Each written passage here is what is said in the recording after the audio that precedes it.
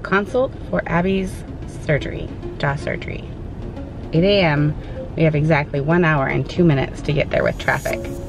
It's only 30 minutes away, but it's gonna take 1 hour and 2 minutes. And now we have 1 hour and 1 minute until her appointment. Let's hope we can get there in time. Problems. I would never thought that you could be causing these problems. It smells so bright with eyes like these diamonds. Caution. I know I should have known. Right now you're not alone.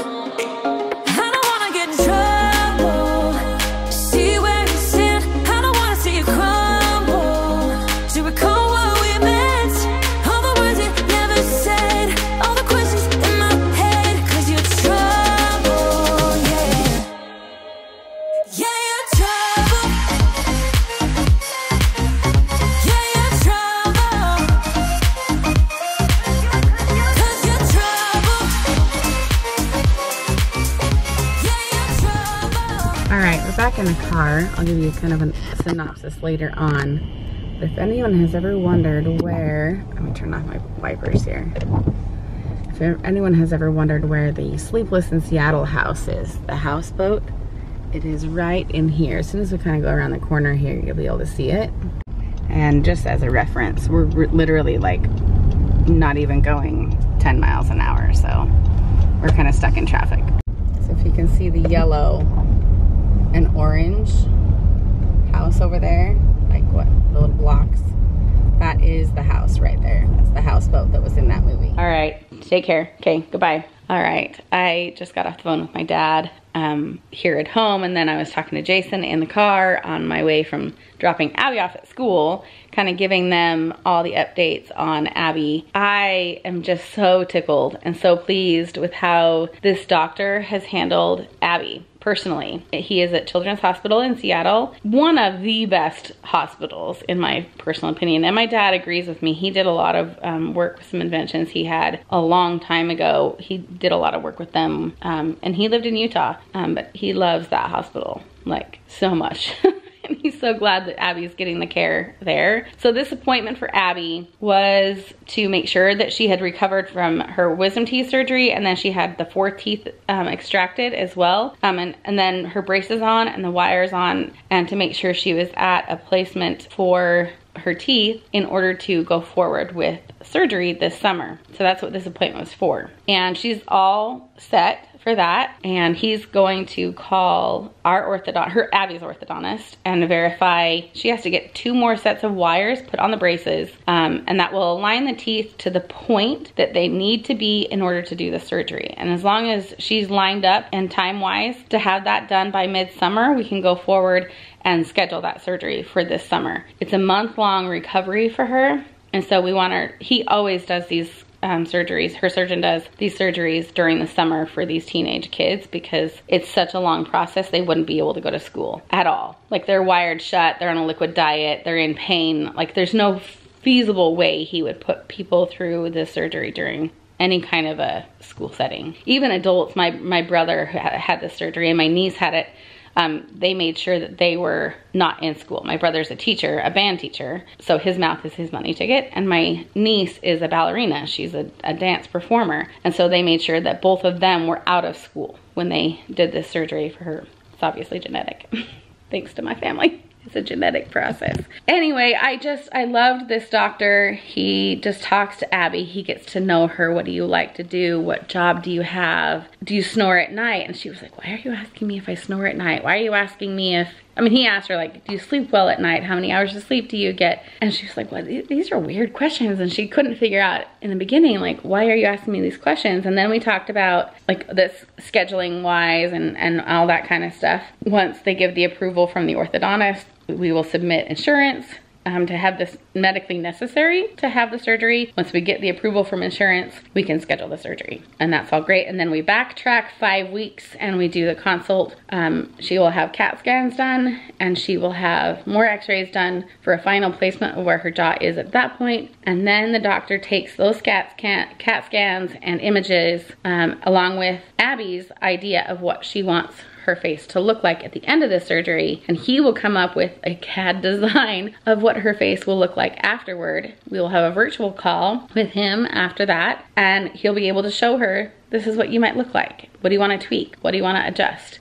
Because this surgery is medically necessary, when you move the jaw, it alters the state of your face. And so you have to shift other things in order to get them all in the right place, because you're moving such a big portion of your mouth. You actually end up needing to move the nose, the cheekbones. Obviously, the jawbone is being moved. He was asking her about how well she sleeps at night, because oftentimes with the jaw not being in the right place, your septum is not in the right place. And so you could have a deviated septum underneath your nose, and that could be causing her to not be able to sleep at night. And he said, that's what we do with the CAT scan. We go in and analyze that, and if in fact I do need to go in, or he needs to go in and do that under the nose, he said, I want to skim the little bump on your nose, if you don't mind, because it's all in the same area and insurance covers it, because it's medically necessary, and it's fantastic. And she was like, oh, if you can do that, I would love that. And he said, okay, what else do you, and I would be fine with me telling this, she just doesn't like to be on camera telling this. She also is very aware of the symmetry of her face, because she loves to do her makeup. She knows that one side of her face is larger than the other. And part of that is because the jaw is not in the right place. And the doctor told her that. He says, yep, that's one thing I observed, but I was wondering if you knew it too. And she said, yes. And one of my eyes is different size than my other eye. And he's like, I can't fix that. But yes, your face is disproportionate with the other side of the face, and that's what I can adjust. He said, if this side of the cheek and the cheekbone are bigger, I can adjust that and match it to the other side, and then shave off that. And then anyway, it just was fantastic to just talk through all that with him. We'll have a virtual call, and he'll be able to like show us the images of what would happen, what it would look like, and that'll be like a month and a half before surgery, and so he'll be able to kind of adjust and like kind of figure that out. Fantastic. And then we were able to talk about her pain and her pain management. We've kind of learned, as I've talked to my dad about pain and pain management, she can overlap Tylenol and ibuprofen and not have an overlap, because we've realized that she metabolizes pain meds so fast. Her body just metabolizes it, and so she doesn't have an overlap in pain meds. It doesn't matter what she's taken unless she has a NARC, like when she had her wisdom teeth surgery. And so as we talked to him about that, he says, yes, I remember that. That was unfortunate that you had to get a NARC so late at night. We had to drive clear over to Seattle to get it from the pharmacy there, because they're not going to prescribe a narcotic anywhere outside of Children's Hospital for that kind of thing. And so, and you had to have an adult, obviously, like approved to come and get it. And he was like, I already like to keep my patients overnight. This is a big surgery. There's a lot going on and a lot can happen. And so I like to keep them overnight, which I was going to request. I was going to see if that was possible. And he was like, no, don't worry about that. Given Abby's pain, not tolerance, but her body's ability to handle pain and how well she can handle pain meds and how we manage that, I'm thinking I might even keep her 2 nights. We'll see if she's fine the second day. We can maybe send her home. We also manage pain meds through IVs, which is so much easier in those first 24 to 48 hours, which I'm so I literally am so happy. That was my main question, is to get her the pain management necessary. It's gonna be a hard road for her, and she understands that, but I just wanna make sure she's being taken care of, and that we can cut any pain we can possibly cut in the first 72 hours. Excellent plan. He fully understands everything that she's worried about, I'm worried about, and we even talked about like the anesthesiologist can insert pain meds that would lessen the need for a higher dose of narcotics, so that we don't have like that addicting factor worry that, if we're, doing narcotics through an IV, we don't want her to get addicted to that. So we help with something during surgery to help, decrease what she needs afterward. It's mind-blowing how well they think about this for children. I mean, there's a reason we are so glad that we're at Children's Hospital, because it's all catered for children. And they have this mindset that is different for children. And I'm very excited. I'm not excited for her to be in pain and have to go through all this. It's gonna be a very hard month. And to have it be during the summer is also kind of sad too, because she will lose a whole month of summer. But I'm hoping that she can at least I kind of want to set up a nice area in the backyard where she can go and lay in the sun and at least be able to, like, she won't want to be in public because she'll be so swollen and so like wired shut, but give her a space that she can be outside and enjoy the sunshine until she feels a little bit better. Anyway, I also wanted to show you guys, make sure that this little name tag of mine doesn't have any private information on it. This is the picture. Oh my gosh. I don't know if you're gonna be able to see this. We've been going to Children's Hospital now for over a year as we've worked through this process with Abby. So my picture was taken over a year ago. You guys, as bad as hospital photos of yourself can be, let me see if it, look at that. Look how chubby my face is compared to now. I saw that today when they printed this out, and Abby looked at it and she looked at me and she was like, holy cow, Mom, there is a difference. And I was like, there is. This is like my little, I mean, obviously I have videos as I've edited last year's videos, and you know, I can see a difference from the videos itself, but that was kind of interesting to see today. I have an hour and a half until I have a 3-hour scan. I don't know, it's gonna be a long one, but I get paid more for it. So I have a 3-hour scan coming up, so I'm gonna go and edit this video, and then I have that scan, and then it's just mom taxi time. So I'll be back with you then. All right, luckily I've edited this entire day already. I wanted to give you guys a quick update before I go to my scan. I don't think it would have made a difference had I asked earlier than yesterday, but I asked my dad about my nails. Okay, that video went up today, so I've already started to reply to some of you. So it's been a week since I kind of discovered the cuticle problem in maybe relation to acetone.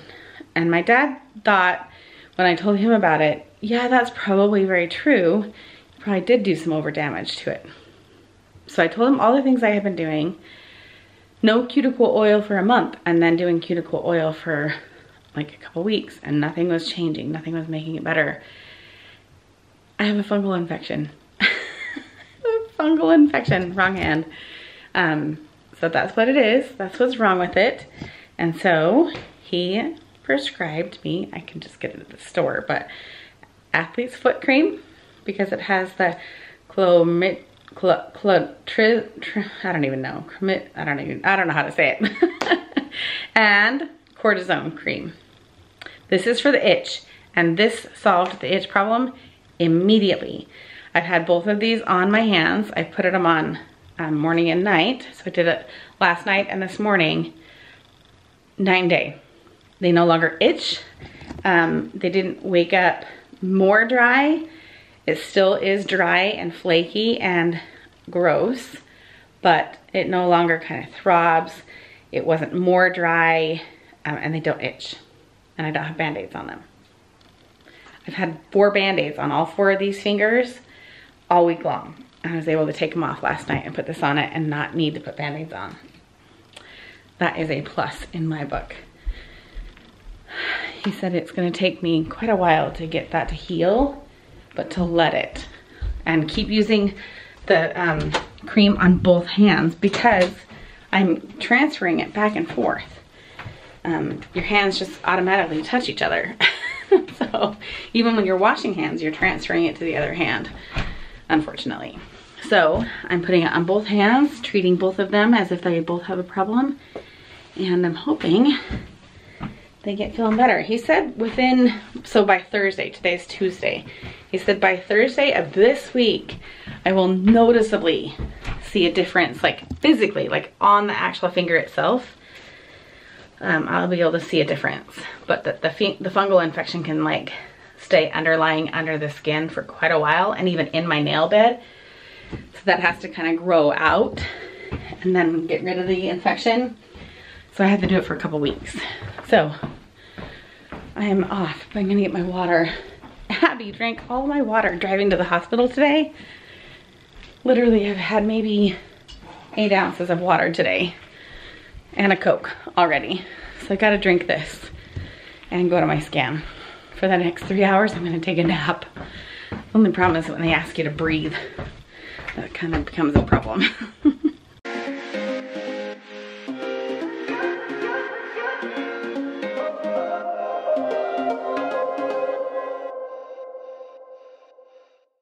well, if this isn't an honest prediction or a telling of how I feel right now, I don't know what is. I have lacked any motivation to do anything since I got home, and I only had like an hour and a half or two before I have to go do what I'm doing now, taking the girls to their church activities. So I did nothing. I sat on the couch. I did nothing. But I'm going to end my night with you guys and then take them. Yes? You have a sweatshirt on the couch, Ash. I'm just gonna take them to the church and sit there and wait for them to be done. And then come home. And as Jason said, should we just go to bed at 8:30 or 9? We're so tired. Anyway, I should probably start taking some vitamin D. I should probably start doing that. That might make me feel a little bit more rejuvenated. So, I'm gonna end our night with you. I feel really good about how our appointment went today with Abby and her doctor. I'm just tired. I'm hoping I have more motivation tomorrow. To walk? Because, yeah, I'm gonna walk when you're at cheer tomorrow night. Jeez, Jiminy Christmas, that's just dry shampoo. That's hairspray. Yeah. Why? No, this smells good. You don't need hairspray. My goodness sakes, girls. I want my hair flat. That's disgusting. What just flew out of her mouth? That is so disgusting, girl. All right. That's also my last one. Oh, I thought they were already gone. All right, we're gonna say goodnight to you guys. Take care. Send Abby your best wishes in the comments below. Give her all your thoughts as she, you know, thinks about this upcoming surgery. I know it's a couple months away, but you know, I think we all internalize our own worries and our own anxieties, and maybe your thoughts. Oh, we're blurry. We're blurry. Ashley getting in the camera. It's making it want to focus on her. Anyway, I think maybe she would like to hear your comments and thoughts for her as she prepares herself for surgery. Yes. And we're gonna say goodnight to you guys. I can do my toe touch now. You can do your toe touch? You want to show them? I can't fully do it like right now. Well, but like, are you gonna show them? You try so I can do it. Try it. Well, I have to do what everyone's gonna say. No, we're doing it here. Right here? Do it, quick. I'm gonna hit the wall. Okay, well, I don't know what you're trying to do.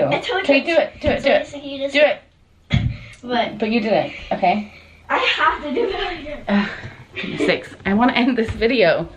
Okay. Okay, you're gonna fall and hurt yourself. All right, take care, you guys. We're gonna sign off. Good night.